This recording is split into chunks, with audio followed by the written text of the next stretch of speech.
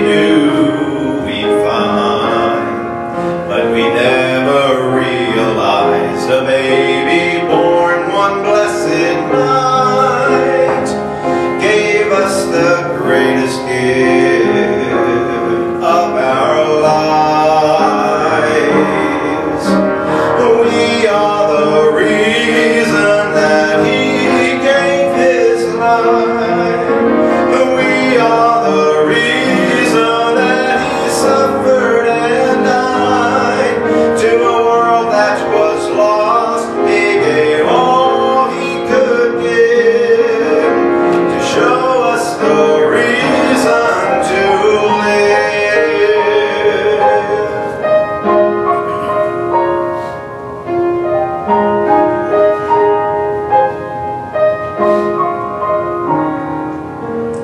As the years went by, we learned more about gifts, the giving of ourselves, and what that means. On a dark and cloudy day, a man hung crying in the rain because of love, because of love.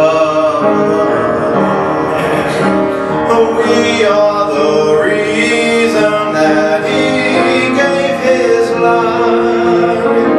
We are the reason that He suffered and died.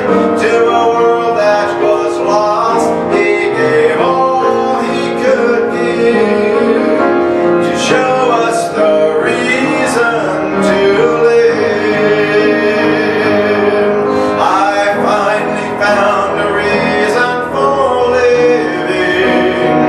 It's in giving every part of my heart to Him.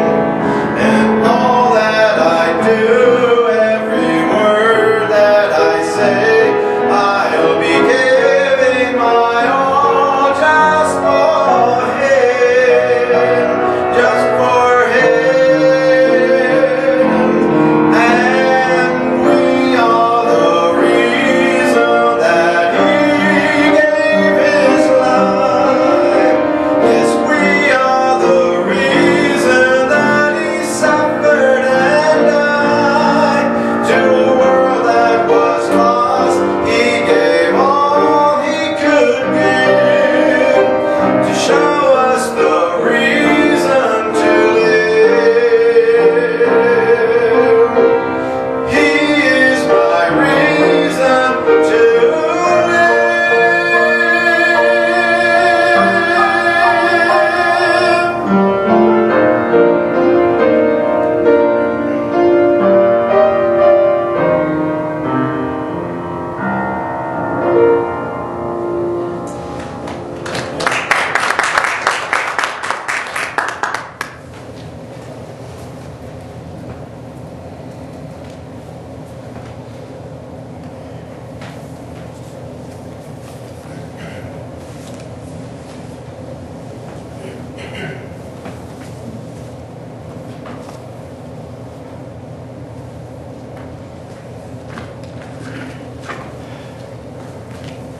Earlier this morning we sang as our opening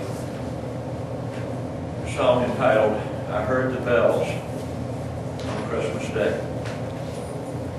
Their old familiar carols play, and wild and sweet the words repeat, of peace on earth, goodwill to men.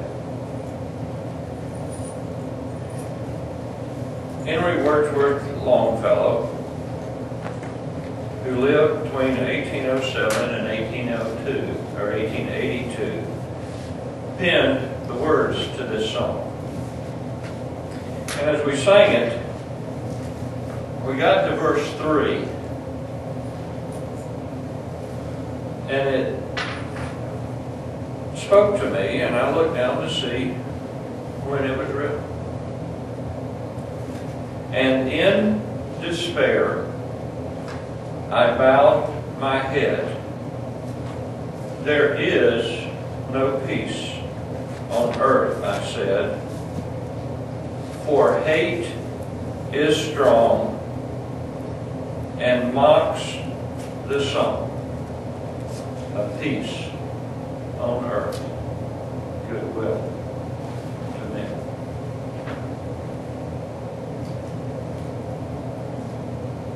200 years ago,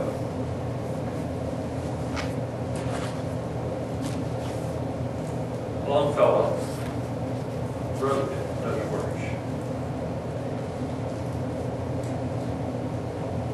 When you look at the news today, you listen to what is happening around the world. We've got another airplane gone missing. We've got protests around the United States against our policemen. We've got soldiers coming home, hopefully for the last time, from Afghanistan, but still there is no peace in Afghanistan. There's no peace in Iraq. There's no peace, seemingly, throughout the world. We have people who created a nativity scene with zombies, or whatever they're called. We have a lady in France stealing the baby Jesus from a manger to make a point. We have a lot of things happening.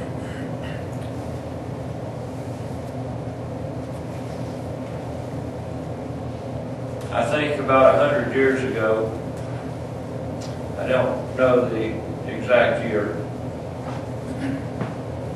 but there was a ship that was making her maiden voyage from England to the United States.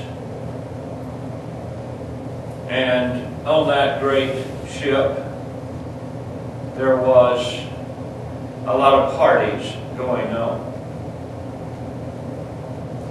And on the night of April the 14th, messages were received in the radio room of that ship that warned of icebergs in the North Atlantic that had broken free. And when the radio operators on that ship received the message, they laid it aside because things more important were happening, and they were sending messages from people to all different parts of the world as they were sending out their Morse code messages of greetings and explanations of what was happening on that great ship. As they entered the area of the icebergs, another ship sent a warning to them. And the radio operators, when they received that radio message, used their Morse code, and they sent out the message, "Shut up! Shut up! We're busy!" Shortly thereafter, the Titanic hit the iceberg, and over 1,000 souls were lost. Warnings. How often do we get warnings and we ignore them? Warnings about travel and how to travel and what to watch out for. The blizzard conditions that shuts down I-70, although there's not a lot of snow, it's blowing snow. And when you have whiteout conditions or blizzard conditions, you can't see. But I've been driving along the interstate, and I have to admit, I'm guilty.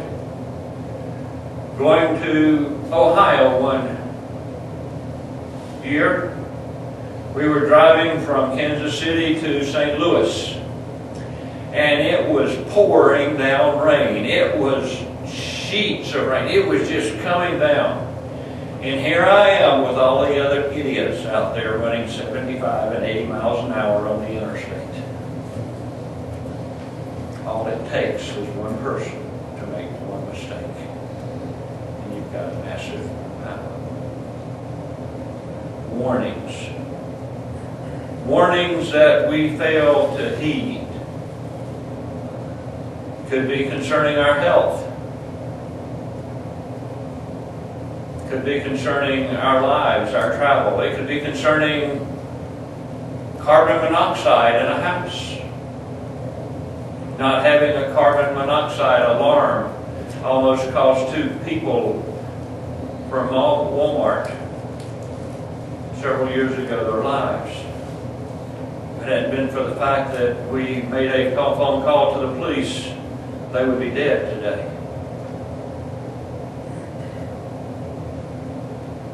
God gives warnings. God told the children of Israel what was going to happen to them because of the sin of following after other gods.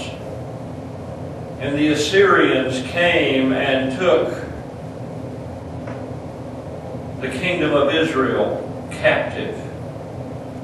And the kingdom of Israel, the 10 tribes of Israel, are no more because they were swallowed up in history. The king of Assyria came down to Jerusalem to attack Jerusalem, and Hezekiah takes and lays out the letter that he received from the king of Assyria before God and said, God, here is what this man is saying. And God delivered Hezekiah and the people of Jerusalem and the people of Judah from the hands of the Assyrian. But he warned Judah, change your ways. And following Hezekiah's death, his son Manasseh begins to rule, and Manasseh rules for 55 years in Jerusalem as king of Judah. He was 12 years old when he became king. The Bible describes his reign this way.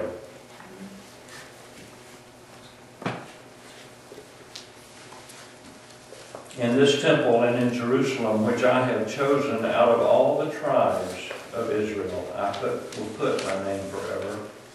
I will not again make the feet of the Israelites wander from the land I gave their ancestors, if only they will be careful to do everything I commanded them, and will keep the whole law that my servant gave them. But the people did not listen. Manasseh led them astray so that they did more evil than the nations the Lord had destroyed before the Israelites. God had said to his people, when you go into my land, when you go into this land that I am giving to you, if you will only be obedient to me, I will bless you.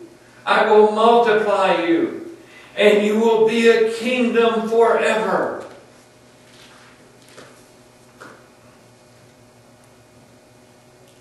But the stubborn people, the descendants of those stubborn people who came out of the land of Egypt as freedmen from slavery, who rebelled against God time after time after time, their descendants living in Jerusalem now have become more evil than all of the people who lived in the land before God brought their forefathers in and gave it to them. If you read and take time to read the book of 2 Chronicles and just take it and read the history that is there, and you see how the people, how the kings led their people astray. And Manasseh is one of the worst kings.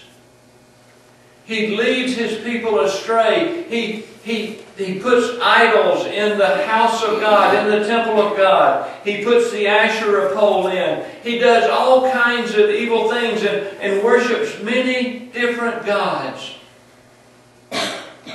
He is perhaps the worst king that Jerusalem ever saw.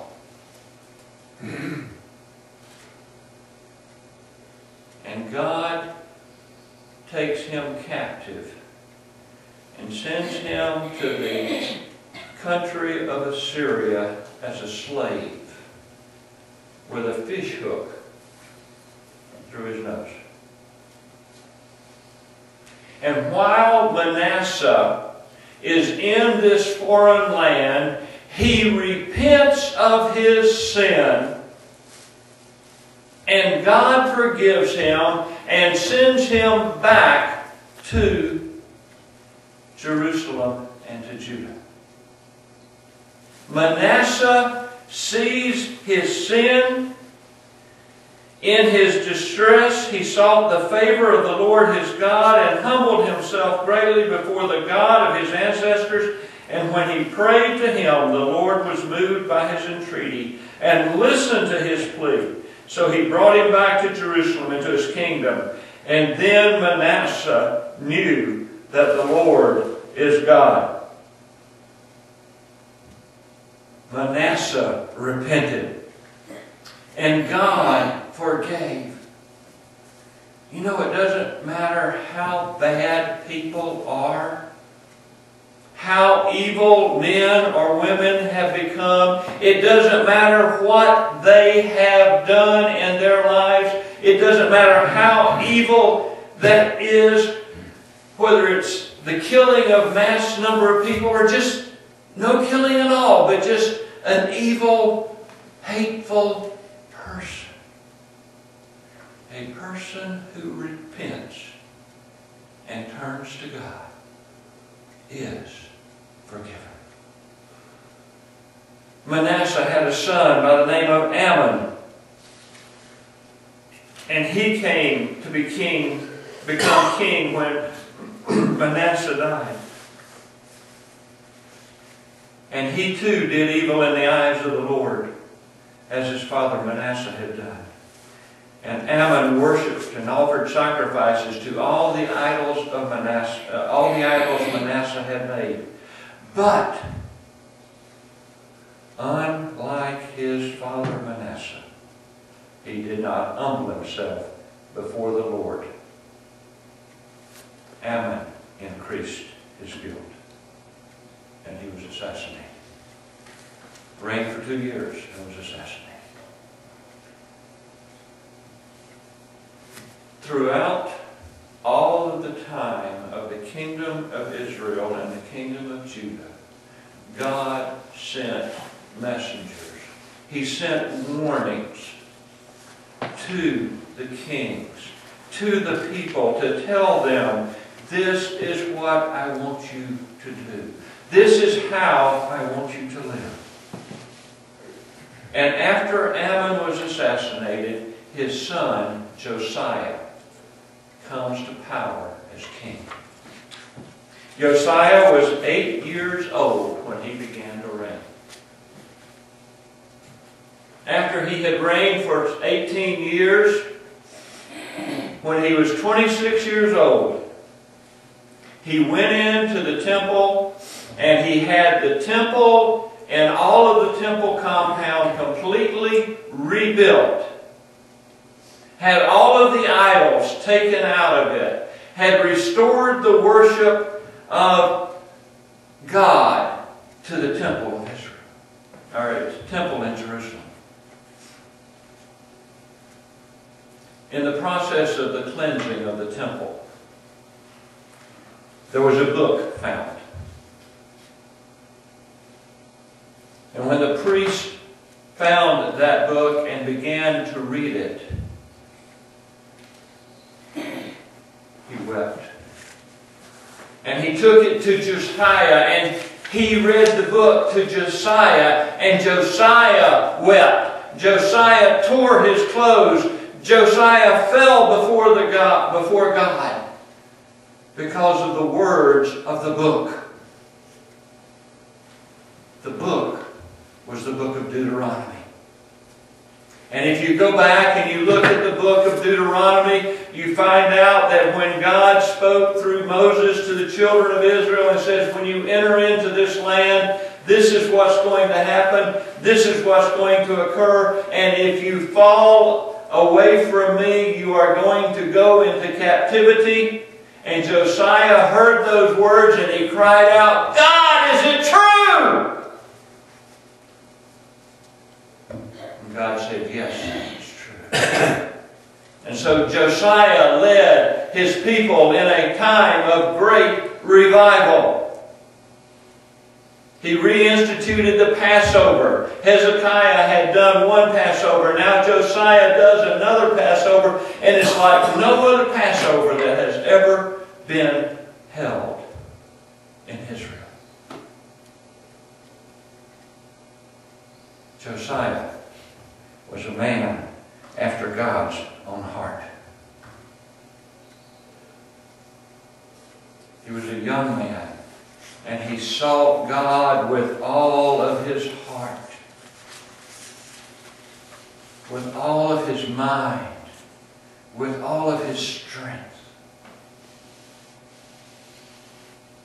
And God said to him, Josiah, it's too late.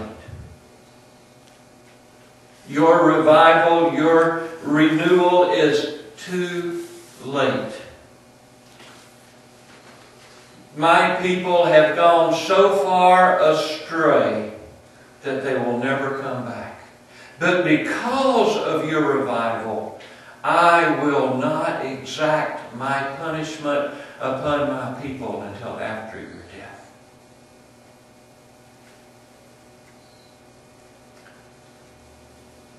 In the year 605,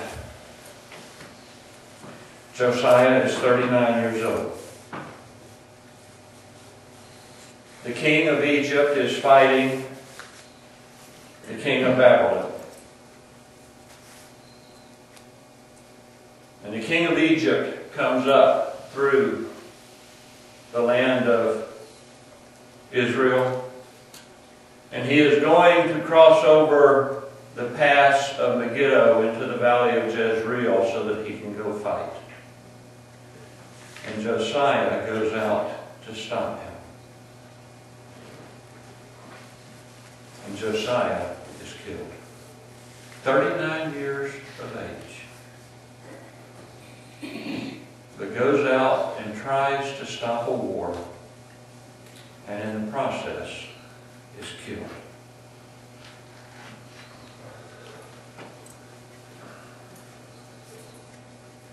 The Babylonians now come.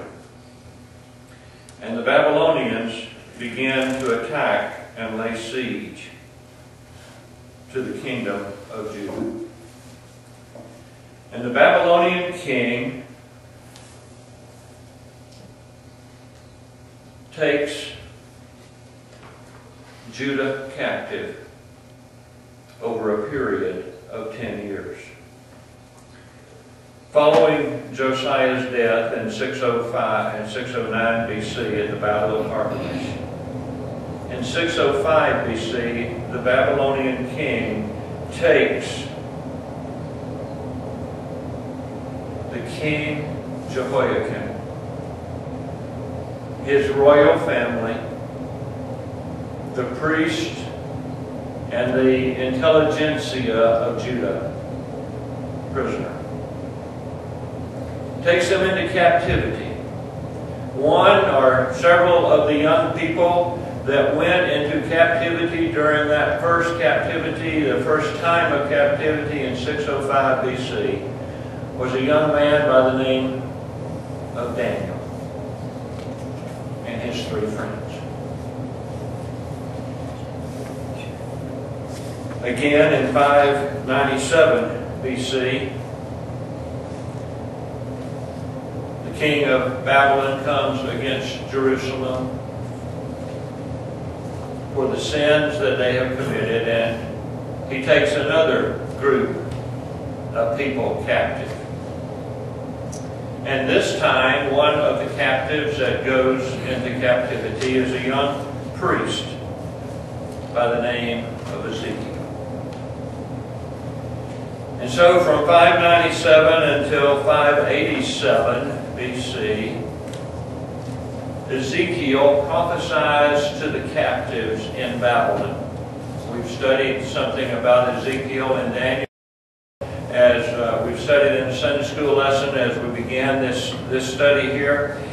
But Ezekiel speaks to the people that are captive in Babylon.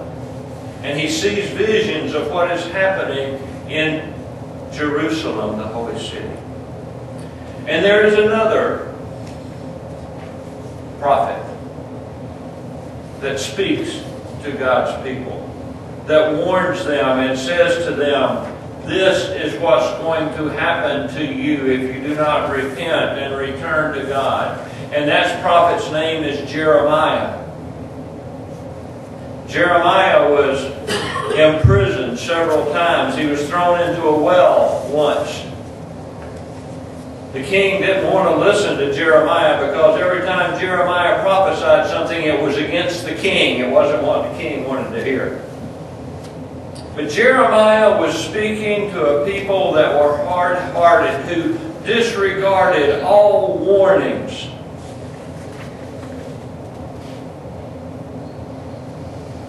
And he wept over his people.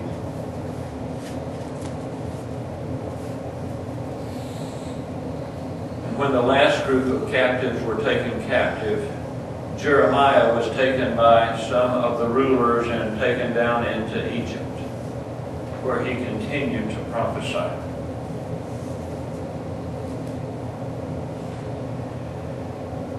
But there was a man, another man of God, not just Jeremiah, not Ezekiel, not Daniel, but this man was a man whose name was Habakkuk. You ever looked at the prophecy of Habakkuk? Habakkuk was an interesting man. He didn't have a message from God to prophesy to the people, but he went to God and he cried out to God, God, you are a righteous God. You are an everlasting God. You are a God who lives forever. And you have a people here who are spoiling your name, who are defiling your name. They are not living up to your standards. And you, God, are letting them continue to live in their sin. Why?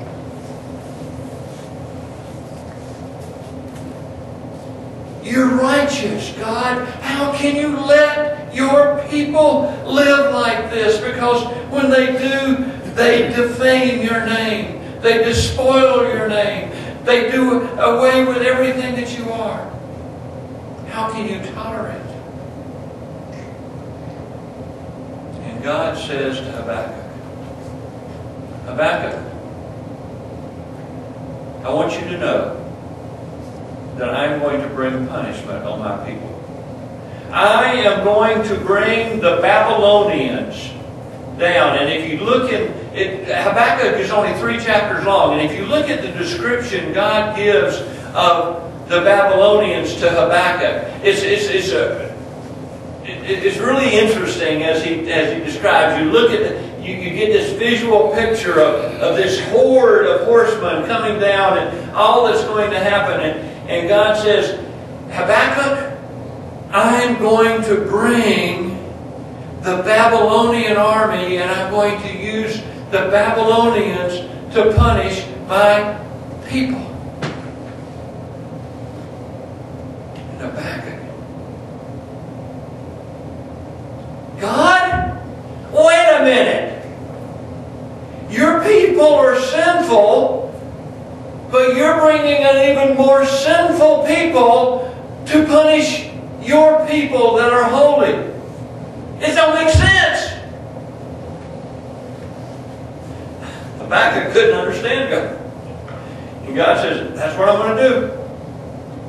Because there is going to come a point in time in 70 years that the sin of Babylon is going to reach its fullness, and I'm going to punish Babylon because of what they do to my people.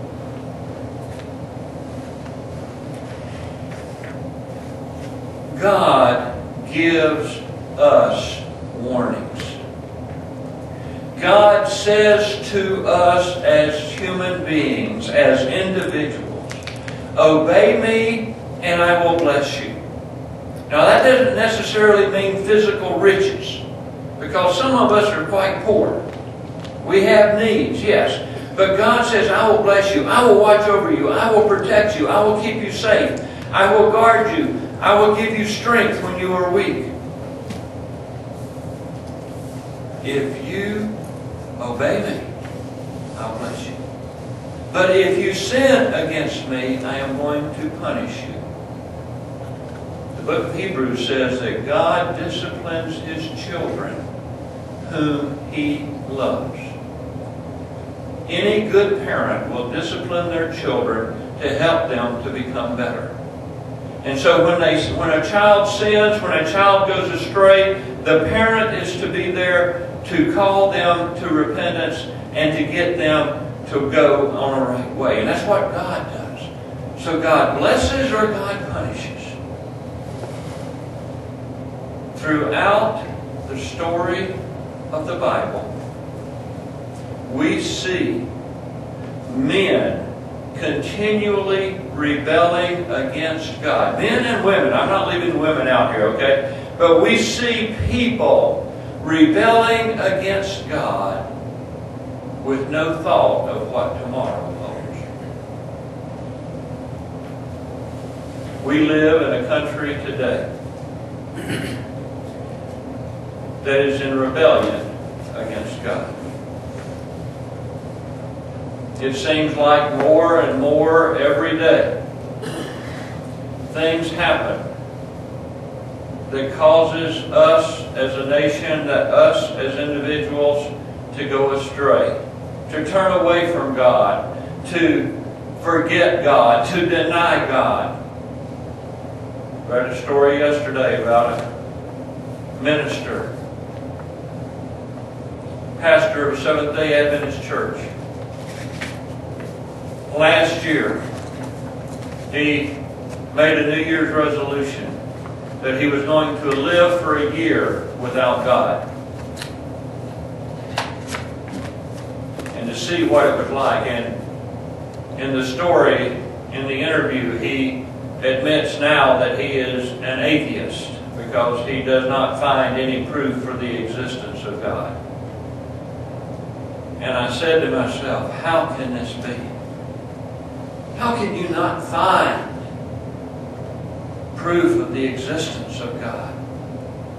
Now the Bible nowhere seeks to prove the existence of God, for God is. We look at the stars. In the stars, His handiwork I see. Look at the flowers.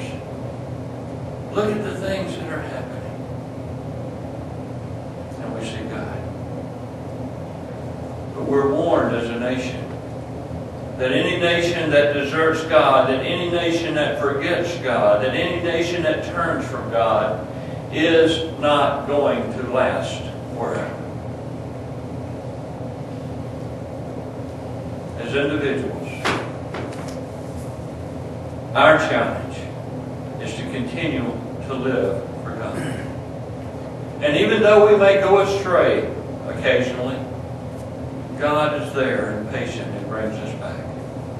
Manasseh repented of his sin and God forgave him and restored him. Ammon, his son, was too proud to repent of his sin, and he died a violent death. You see, as we live life,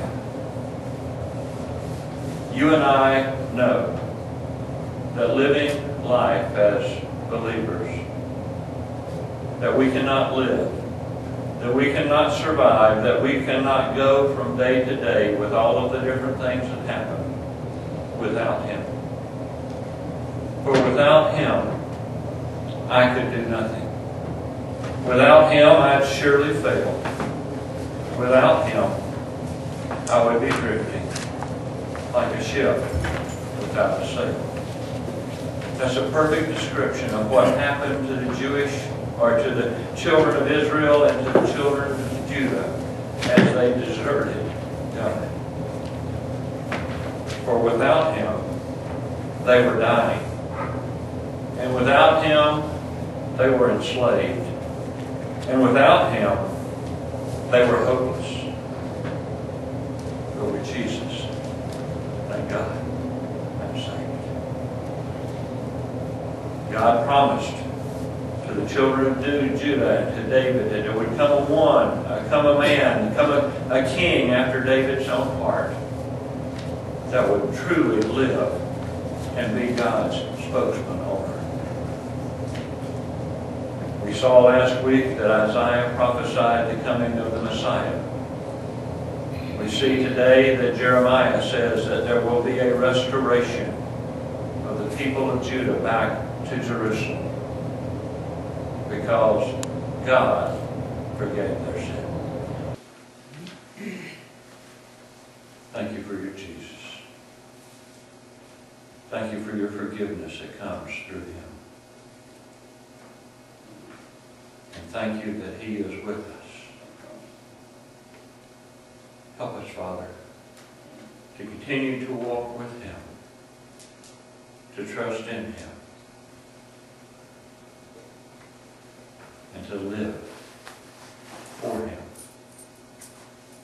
a life that is true. For it is in His name I pray.